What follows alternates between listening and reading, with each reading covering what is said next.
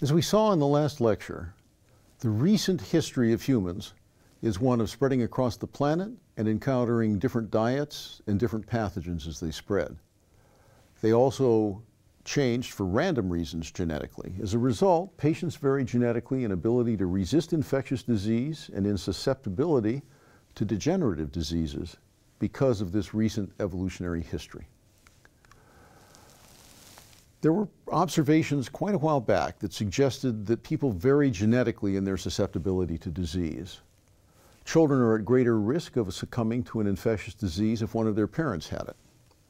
For several diseases that include TB and bacterial meningitis, many are infected but few get sick, so some are resistant. People living in an area where a disease is endemic are often more resistant than those in a region where the disease does not exist, indicating that there's some local adaptation to disease. Now, there are a number of approaches to find genes for disease resistance. The first is the candidate gene approach, and this is the older of the two approaches. For example, a combination of biological insight, biochemistry, cell biology was used to identify sickle cell anemia and other hemoglobin variants that confer malaria resistance. The more recent approach is genome-wide association studies, GWAS. So these are based on single nucleotide polymorphisms and whole genome sequences, and they have suggested many more candidate genes, most of which have much smaller effects than those that were identified with candidate gene approaches. Some of the susceptibility genes that were discovered with candidate gene approaches are to major diseases. And let's first take a look at the diseases. So we can see here that out of this list of 6 genes that have been identified, 4 of them relate to malaria. This is a real signal of how important a selective agent malaria has been in the recent human past. Another is for Creutzfeldt-Jakob disease, that is a prion disease. Another is for HIV-1, so for the virus that causes AIDS. That is a receptor called CCR5. And another is for Norwalk virus diarrhea. And by the way, it's not surprising that a gene providing resistance to diarrhea would be on one of the top lists, because diarrhea is one of the major causes of infant mortality on the planet. So here we have the particular names of the genes, both their acronym and the condition or the variant that is associated with these, and these were discovered between 1954 and 2003. One of the genetic systems that's implicated in disease resistance is the ABO blood group system. For example, people who are blood type A are more susceptible, and people who are blood type O are more resistant to Plasmodium falciparum. That is the pathogen that causes the nastier type of malaria. People with blood type O, on the other hand, are more susceptible, and people with blood type B are more resistant to Norwalk virus. So these are both serious issues, and you can see here that there's a trade-off going on among these genetic variants. The one that's good for resisting one disease is not good for resisting another.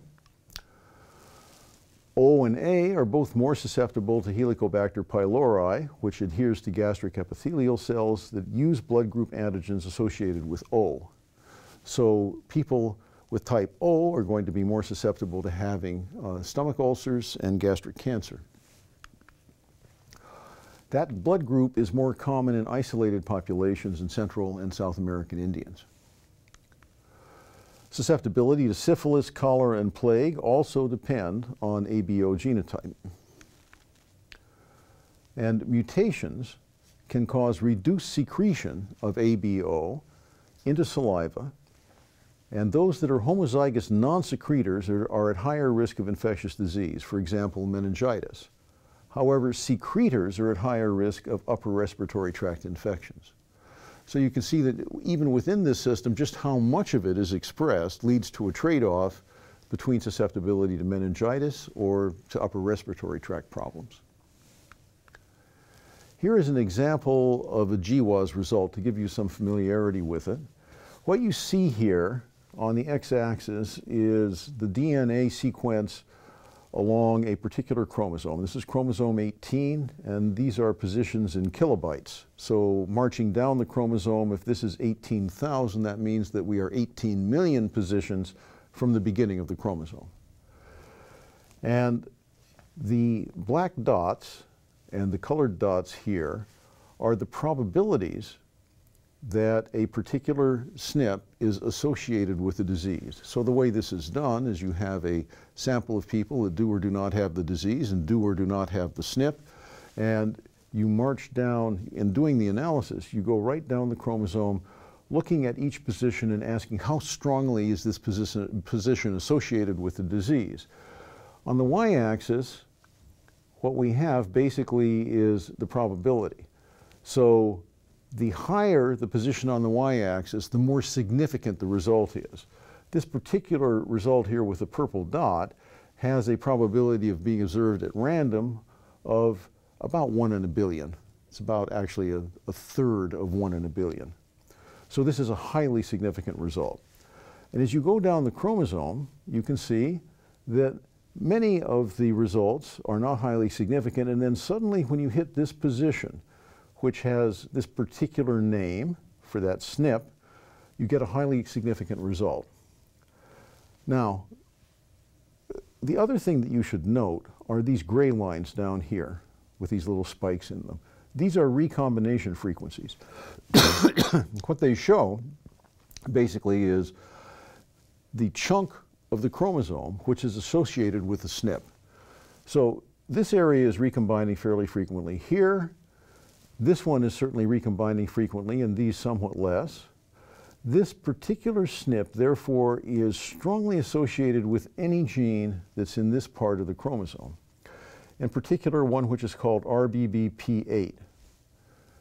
So it is riding through the generations and through many different people, mostly in association with this gene. So you can think of it, you can think of the SNP as a flag planted into the chromosome that marks a chunk of it which is reliably associated through recombination events and continues to be associated with it. It is passed through parents and offspring and descendants. And this is the kind of result that leads to the identification of a gene associated with a particular illness by GWAS. In particular, this one is for tuberculosis, and it is using mostly results from people in Africa.